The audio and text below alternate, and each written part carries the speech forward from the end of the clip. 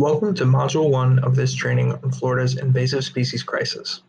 In this video, we will be defining what an invasive species is and discussing some common invasives in Florida. Our learning objectives are as follows. By the end of this video, you should be able to define what an invasive species is and identify some common invasive species in Florida. To begin, let's look at a case study on one of Florida's most infamous invasive species. Imagine for a moment that as you're taking your dog out for a walk or letting your cat outside, you see a snake as long as a truck making its way beneath your house, its new nest. You try to call animal control or the police, but they have nobody trained to handle such a creature. This was the reality for some Florida residents 30 years ago.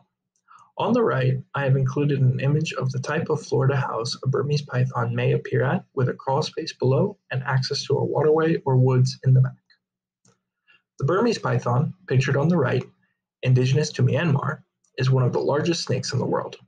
Though most specimens caught in Florida are up to 10 feet in length, the snake can actually grow to double that length. This python lays up to 100 eggs per year. Beginning in the 1960s with the rise of exotic pet keeping, Burmese pythons became popular additions to some American households. However, due to lack of awareness, many exotic pet consumers released their snakes to the wilds when they couldn't accommodate them anymore. These pythons thrived due to Florida's climate, abundant food sources, and lack of natural predators. By the early 2000s, these snakes caused perhaps irreversible damage to Florida's most treasured ecosystem, the Everglades.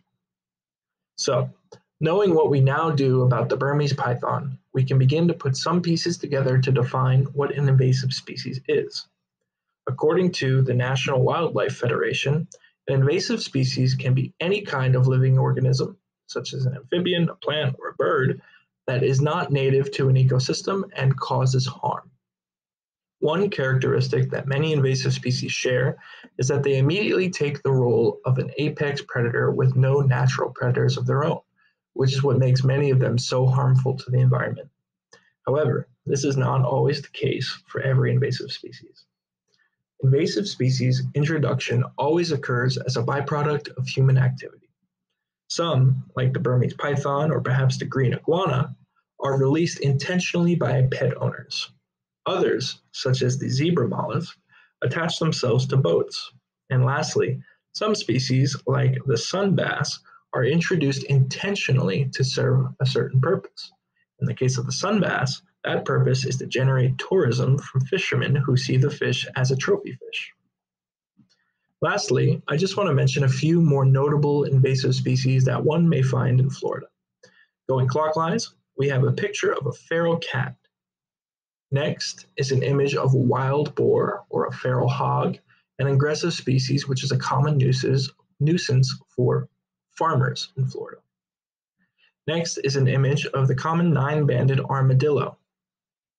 And then finally, and perhaps the most threatening of the species on the screen, is the lionfish, who entered Florida's waterways around 40 years ago when they were either released or escaped from aquariums.